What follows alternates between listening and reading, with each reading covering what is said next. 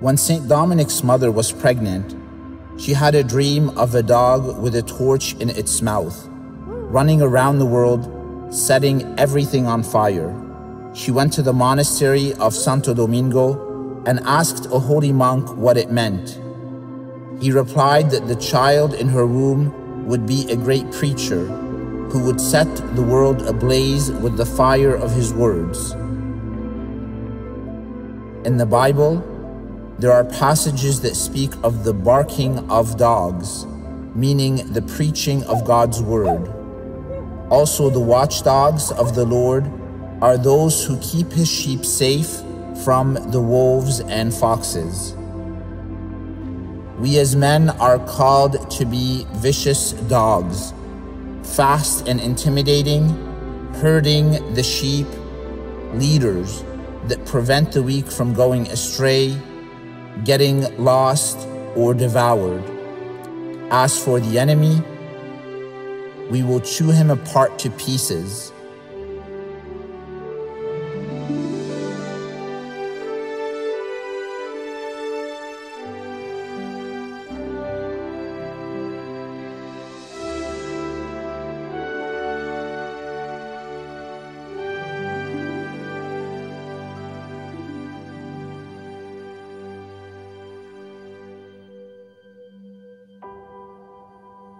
Video games and addiction to all kinds of technology in music and entertainment are wolves in sheep's clothing, imitations of the real thing. Why are boys attracted to video games? Because video games mimic the real world that boys are by God created to live and thrive in. Video games allow them to enter a world of danger and adventure, fighting in the outdoors.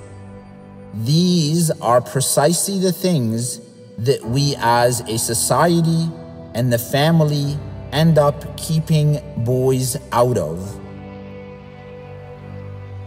Do we not keep our boys safe at home, domesticated, as if that is their natural habitat? To keep a boy constantly in his room is like keeping a lion in a cage.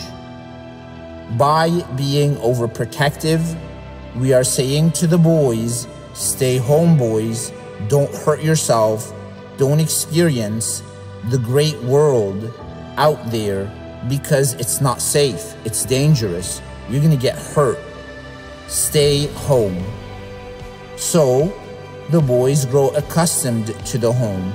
They're pampered in their air-conditioned rooms and look into danger and adventure in the only place they can find it, within the confines of suburbia, in watching superhero movies, action movies, and video games. Through music and entertainment, they can be made to act and pretend and feel like they're real men in the real world, and that they are ready to face the world because they played a video game or watched a movie about courage instead of actually going outside into the real world to experience failure and success, challenges and accomplishments, friendship and rejection, all in the real world, which is where men belong by the design of God.